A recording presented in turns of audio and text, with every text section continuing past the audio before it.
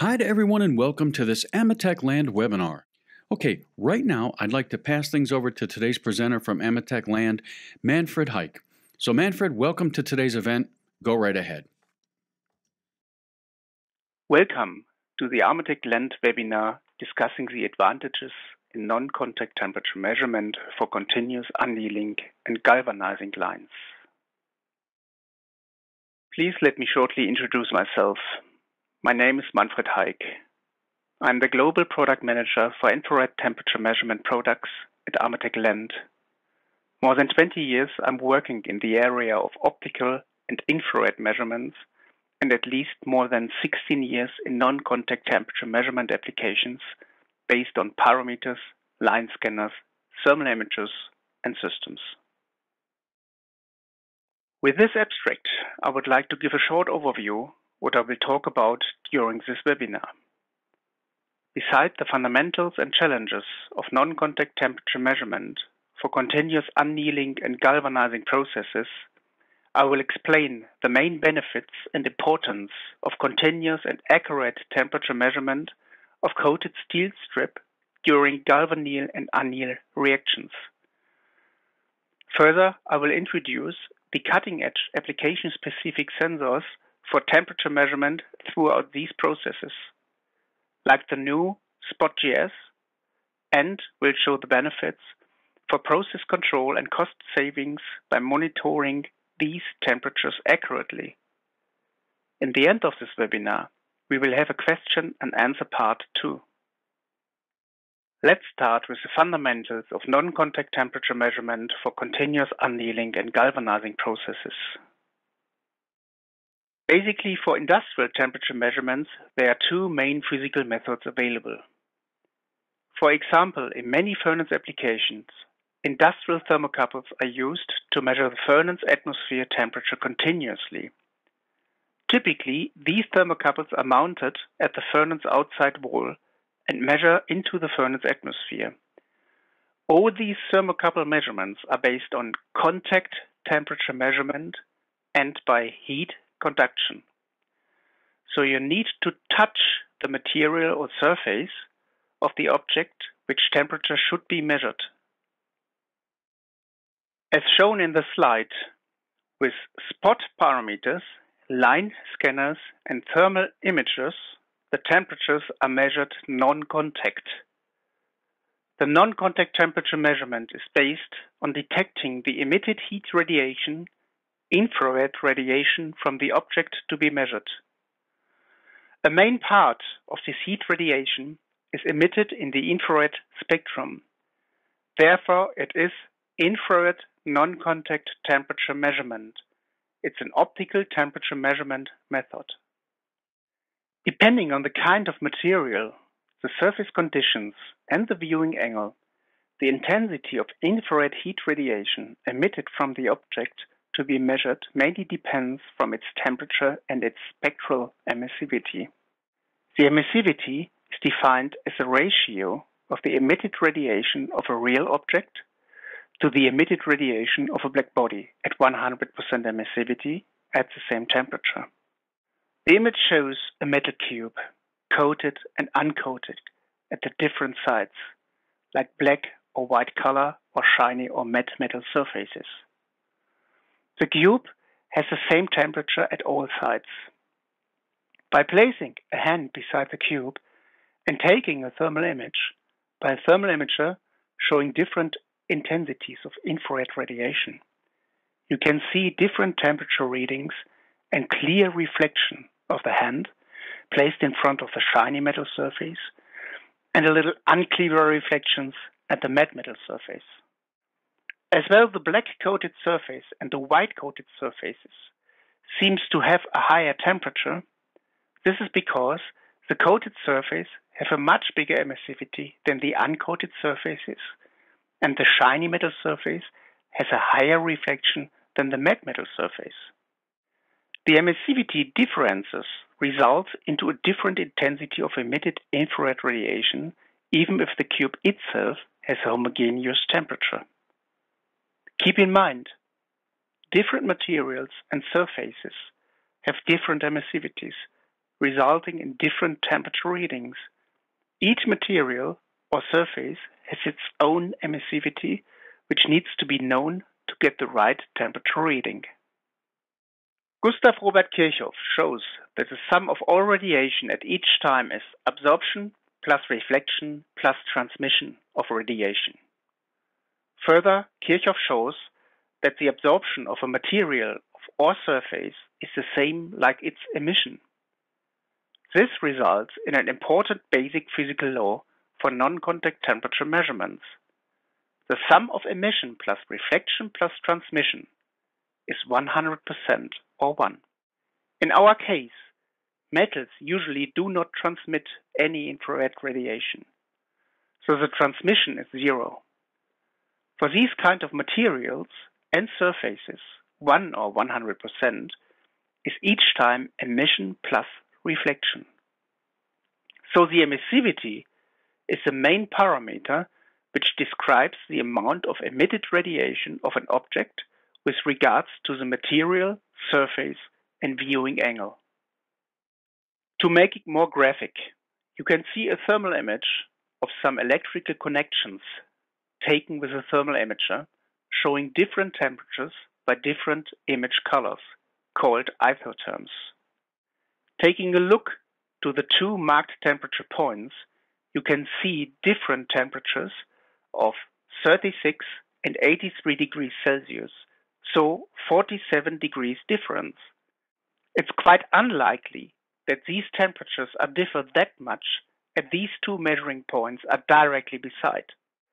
The reason of the difference in temperature reading is that the metal connector clamp has a very shiny metal surface with a low emissivity, and the wire isolation has a very high emissivity.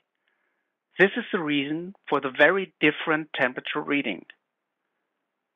So, knowing the right object emissivity is essential to get the right temperature reading. Taking a look at the different metal surfaces of coated and uncoated steel strip, like shown in the images. You can of course see a high and very high reflection of these surfaces, even with your own eyes. These different and high reflections results into different and low emissivities, following the Kirchhoff's law explained some slides ago. And this is of course the main challenge in non-contact temperature measurement for annealing and galvanizing processes.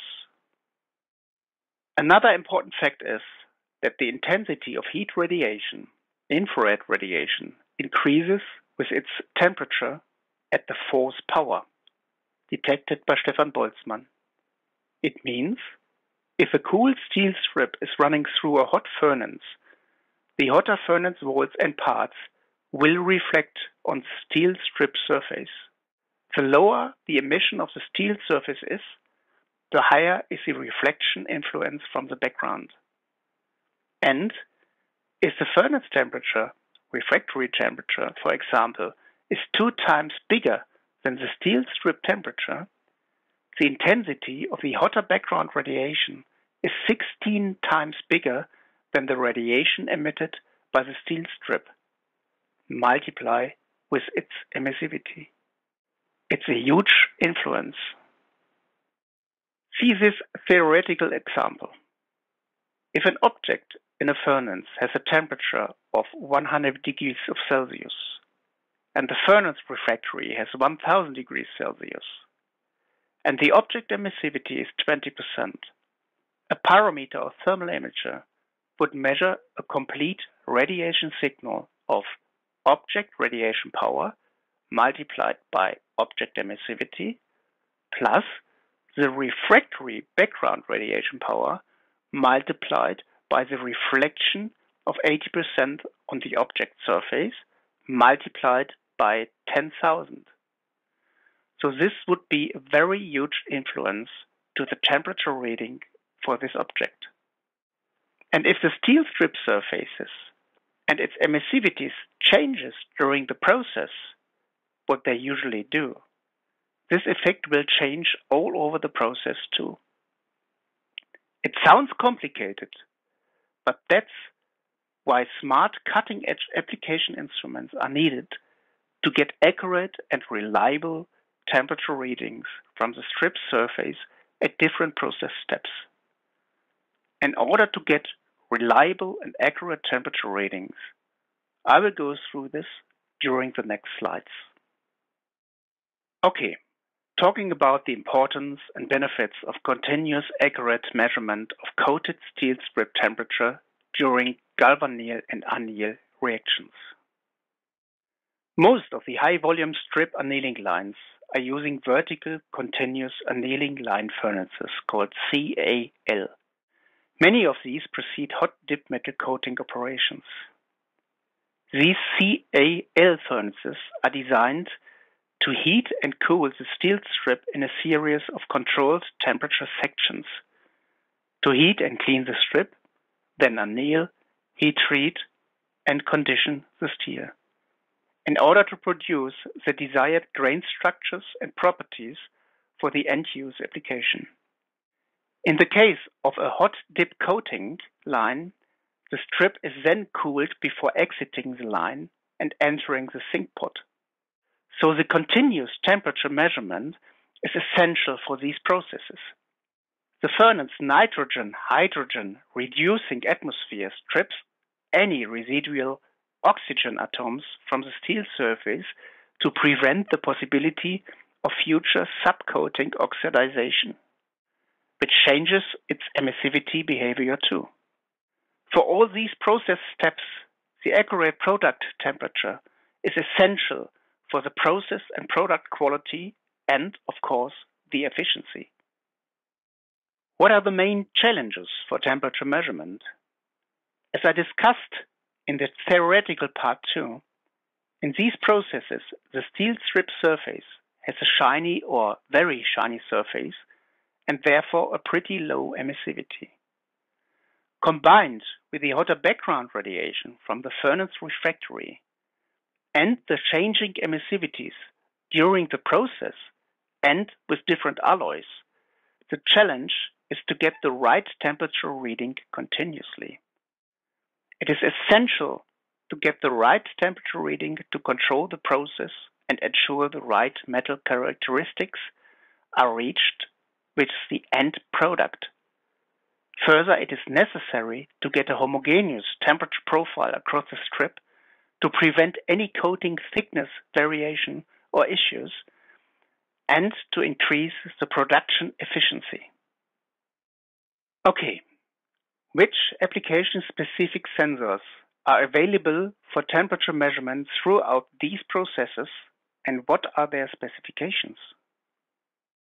Basically, we differentiate between a spot, a point temperature measurement device taken by a pyrometer, and an infrared line scanner measuring a homogeneous temperature profile across the strip. The lens Spot GS is the newest part of the Spot pyrometer family of smart application pyrometers, designed especially for temperature measurement of galvanized and very shiny surfaces at low and changing emissivities. The lens line scanner creates a temperature profile across the strip up to 150 times a second. Tracking the movement of the strip, the scanner system creates a complete thermal image of the processed strip very fast and accurate. These scanners are mainly used in vertical continuous annealing lines at different stages, like the LSB HD21 for measuring into wedges between a roll and a strip. I will go through this in detail later. At the top of the snout, after the galvanized section, and the LSB HD20 at the top roll. In horizontal lines, where usually no wedges are available, the Spot GS is able to present accurate and reliable temperature readings of the steel strip surface. I will go through this in detail too. As each line is different, we recommend to have a site survey with one of our experienced engineers on site at the line to determine what are the best options to integrate such temperature measurement services. Probably some of you in the audience already have such kind of parameter measurements integrated in the CAL lines, where no wedges are available. The image shows a System 4 instrument mounted on the top of a horizontal line and measuring down to the strip surface.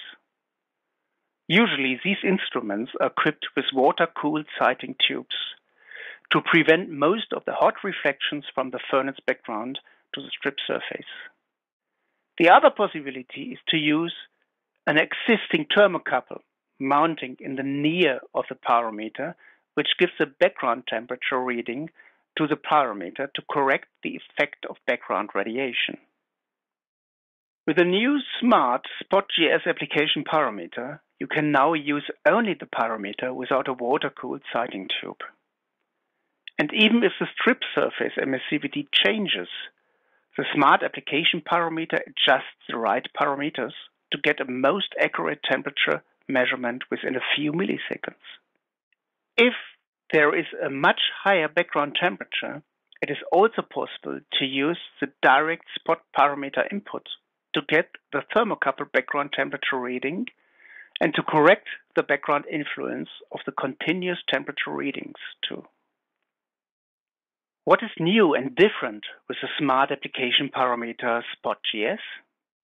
The SpotGS is a smart multi-wavelength galvanized stripped application parameter, which is perfect for the temperature measurement on uncertain emissivity values of galvanized strip during the process. Even if the strip surface has a very low emissivity, a very shiny metal surface, the SpotGS gives accurate temperature readings. It includes two smart algorithms, which are calculated with each temperature reading within 10 milliseconds. The traditional GST algorithm is dedicated to accurate measurements of fully galvanized or galvanized surfaces. And the GS Plus algorithm extends the performance of the GST algorithm back to the zinc pot, tracking emissivity all the way from the liquid state. As described before, if reflections at higher temperatures are a problem, the SpotGS can use background reflection, which can either be a preset temperature or can be taken from a thermocouple input, can be sent to SpotGS via Modbus or web server to adjust the measurement accordingly. What are the main smart specifications of the SpotGS and the LensSpot parameter series? Apart from a very robust and precise telescope optics, all the digital processing is done within the parameter by the two integrated digital signal processors at a very high speed. The GS has a response time of 10 milliseconds, so you will get 100 readings per second. With the integrated GST and GS Plus modes, in most processes the parameter just needs to be easily installed and delivers the right temperatures readings at once. Real plug and play, it works fine for about 90% of all applications. Otherwise, the offset temperature input enables to adjust the readings to the process. The correct parameters for the ratio of the multi-wavelength parameter are calculated with each value smart and automatically to get reliable, accurate temperature readings from the process with changing emissivities and alloys. The main specifications of the SpotGS are: the temperature range is 200 to 1000 degrees Celsius. The response time is 10 milliseconds, so the speed is with 100 Hertz. The field of view is 60 to 1. The integrated algorithms are the GST and the GS Plus mode, can be selected in the instrument.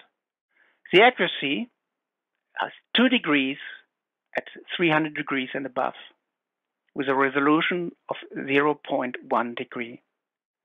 This instrument can work without cooling at an ambient temperature of 0 to 70 degrees. The communications interface is a Modbus TCP 24 volts digital. All the spot parameters have an integrated web server, which can be easily accessed by a usual web browser. Further, a free spot viewer software is available for download on our webpage. In vertical cal lines, wedges between the strip and several rows are present. As Nippon Kokan describes in 1984, due to multiple reflections in the wedges, the wedge gets to some kind of a cavity and has an emissivity of nearly 1 or 100%. So what makes the temperature reading on very shiny metal surfaces a challenge is a worstful physical behavior by measuring into wedges. With this very stable and very high emissivity, background radiation effects or surface changes will not affect the temperature reading in the wedges. Spot parameters as well as infrared line scanners can be used to get the right temperature reading and the temperature profile by using the scanners. The instrument should be installed at the wedge of the roll when the strip already touches the surface of the roll minimum 25% as per the lower left image. On the left-hand side, you can see an image of a thermal imager taken by measuring down into such a cal line. It shows the different effects and temperatures created by different reflections and emissivities. The upper right illustration shows possible measurement positions for land line scanners, such as at the rapid cooling area, to measure the amount of cooling, at the overaging area and the hot bridge to get strict temperature profile and to control the process. The measurement results at the lower side of the page shows a result of the temperature profile measurement taken with such scanners correlated to the moving speed of the strip to get a complete and very homogeneous temperature image, thermal image of the strip. These are very useful data showing the process and product quality. The AMETEK Land product range for non-contact temperature measurements, like spot parameter series, the land line scanners, and the thermal images, are ready for Industry 4.0. They provide industry-standard interfaces such as Modbus TCP and Power over Ethernet, which can be quickly and easily integrated into new or existing product lines.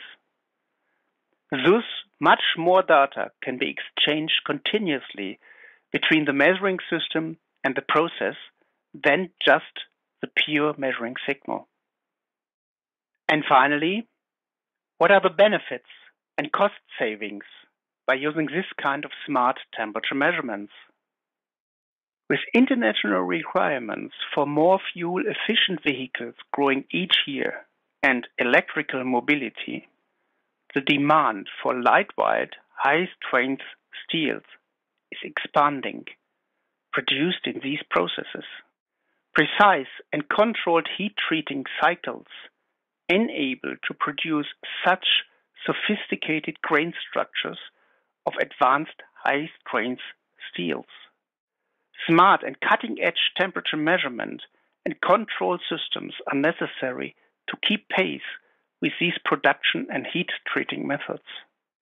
The automotive and aerospace industry continuously increases the demand for high quality and lightweight steel.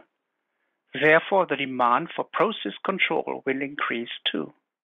With high accurate and reliable temperature measurement, you can control the production process and decrease downtime and repair costs,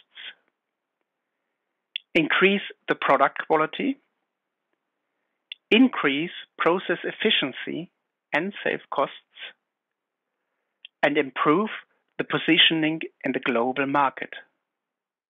This slide shows the references I used to prepare this webinar.